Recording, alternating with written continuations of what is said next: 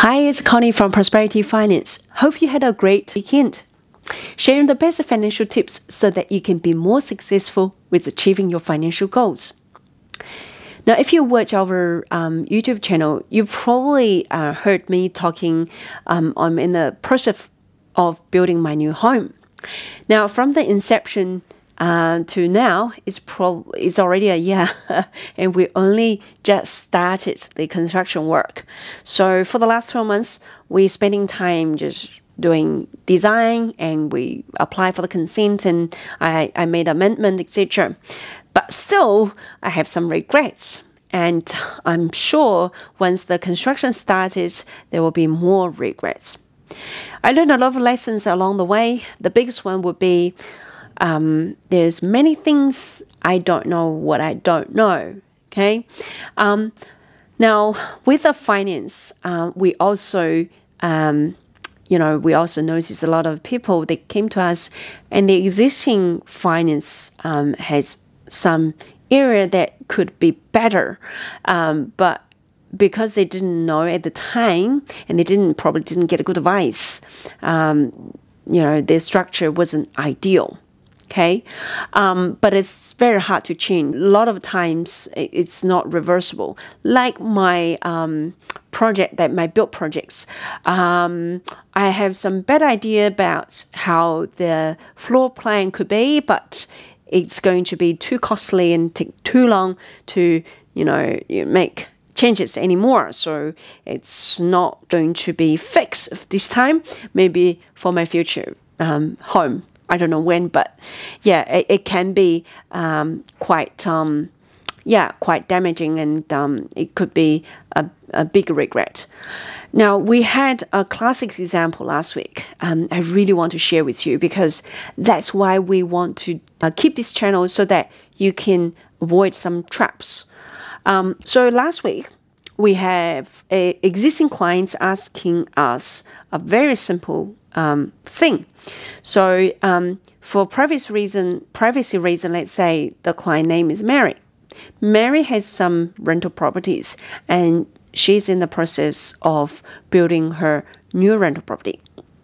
She already had a construction loan approved, and she has halfway through the construction process. Now, she contacted us last week and told us that she just sold one of her existing rental property. That was mortgage free, so she can take the full sale proceeds. Now, her idea was to use the sale proceeds to repay her construction loan, and ask us to take the action and do that for her. Now, after getting that instruction, we double-check with the clients her situation and goals. So her situation was she sold the property, so it's done deal, and we know the price, we know the sale proceed, so that's the facts. Her goal for the near future, she wants to use the sale proceed to help her kids buying first home, but it's not going to happen now. She wants to use the money to reduce her lending so that she can save some interest. And construction loan is on floating rates, so it's kind of no-brainer to repay construction loan versus other loans. And client also have one rental property as a security for BNZ, and they have a couple of rental property as a security for ANZ. They have a larger loan with ANZ. So after reviewing her situation, we actually said, no, we don't recommend doing that. And here's why. Firstly, if you repay construction loan, there are two downsides. Number one, we already got construction loan approved. If you use your own money towards the construction cost, the construction loan drawdown will be reduced. And later, when you need the money to pay for your kids' first home, you need to reapply, because the purpose has changed. You can't say, I've already had approval, now they should give it to me because I just didn't use it. It's completely two different applications. The purposes are completely different. And the second reason is that she will be subject to the lending policy and her financial situation at the time, so she may not get the loan not to mention, it's going to be a tedious application process. So that's why we don't recommend that. And on top of that, the construction loan is for her new rental property. Now, if you follow my last year video, you will remember that the new interest deductibility rule for rental property has exemption for new build.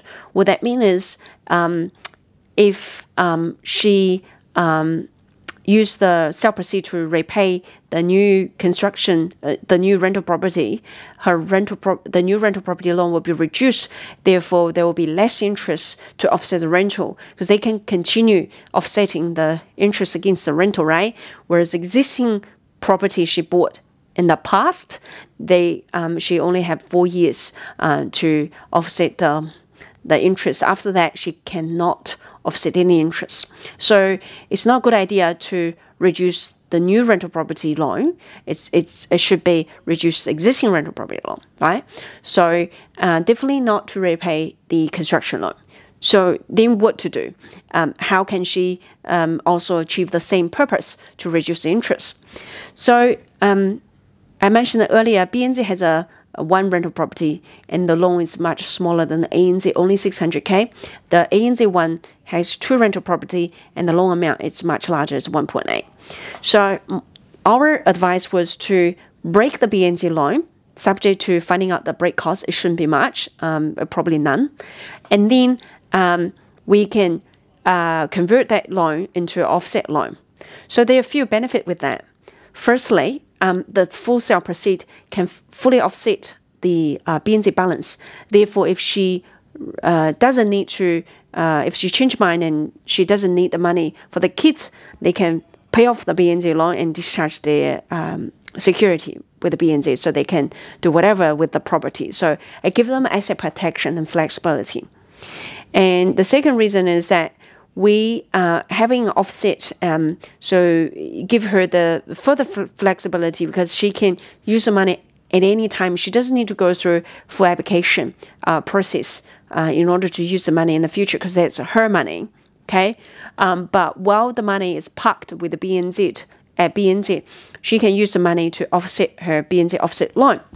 So she can reduce the interest costs.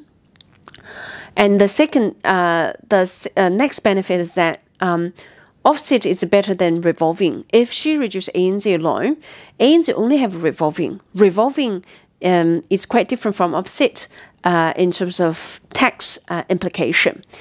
They all have the same same benefit of reducing interest, but with revolving, your money will be put into that revolving loan accounts. So it's the same account.